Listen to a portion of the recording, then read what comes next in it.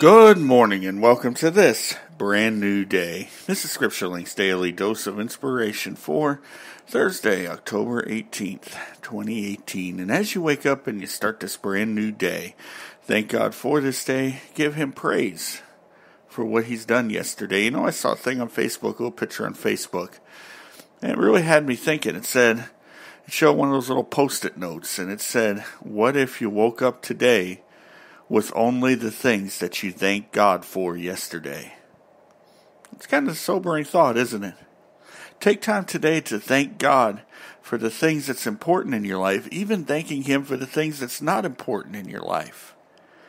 Thank Him for what He's doing. Thank Him for what He's given you. Thank Him for what He's provided. Thank Him for Him. Think about that. Our scripture reading today is taken from the book of Psalm, chapter 119, and it's verses 1 through 5. Scripture says, "Blessed are the undefiled in the way who walk in the law of the Lord. Blessed are they that keep His testimonies, and that seek Him with the whole heart. They also do no iniquity. They walk in His ways. Thou hast commanded us to keep Thy precepts diligently. Oh, that my ways were directed to keep Thy statutes."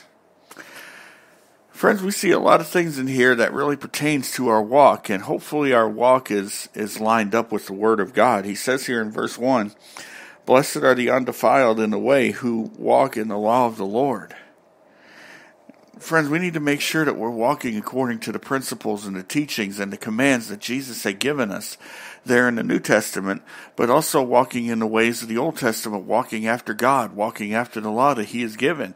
Now in us, as we see in verse 5, we can't do it on our own. In verse 5 he says, "Oh, that my ways were directed to keep Thy statutes." That would be an awesome thing, but our nature is contrary to God. Our nature goes against the things of God, so therefore we have to learn how to do the things of God. And in verse 1 we saw that we are undefiled when we walk in the way of the Lord. Then he says in verse 2, "Blessed are they that keep His testimonies and that seek Him with the whole heart." That's one of the ways that we can start walking after Him, that we can start walking in the precepts and the laws of God, is to seek God with our whole heart. You know, you've heard the phrase undoubtedly, he didn't do well because his heart wasn't in it. Well, friends, our heart needs to be in this relationship with God. Our heart needs to be in our walk. We have to desire the things of God. We have to chase after the things of God, and that's what he's saying here. And that seek Him with their whole heart. And then in verse 4 it says, "Thou hast commanded us to keep Thy precepts diligently."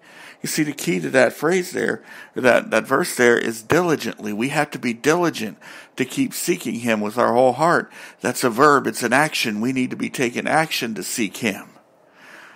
We can't sit there and be seeking God while we're flipping through the TV channels. We got to be seeking God when we're in His Word, studying His Word. Then he says, "They also do no iniquity or no sins. They walk in His ways." That's a result of seeking God diligently with our whole heart and allowing Him to change us.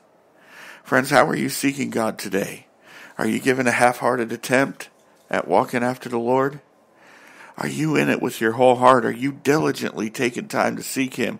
Are you diligently praying and asking God to lead and direct you? And then are you waiting for Him to direct your paths?